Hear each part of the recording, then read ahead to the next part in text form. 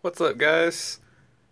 Here is a short tutorial on how to enable virtualization in an Intel UEFI BIOS.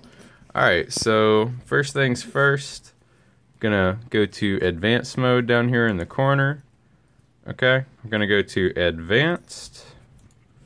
Alright, now here's the advanced configuration. Let's see here. Alright, so you scroll down a bit, then right here you'll see Intel Virtualization. Go ahead and enable that. There is another one on a different menu. If we back out of this menu under Advanced, okay, it's going to be System Agent SA Configuration. Click that, VT-D. Make sure this is enabled as well. Alright, then go ahead and go back to Easy Mode. And let's go ahead and save and exit, and that's how you do it.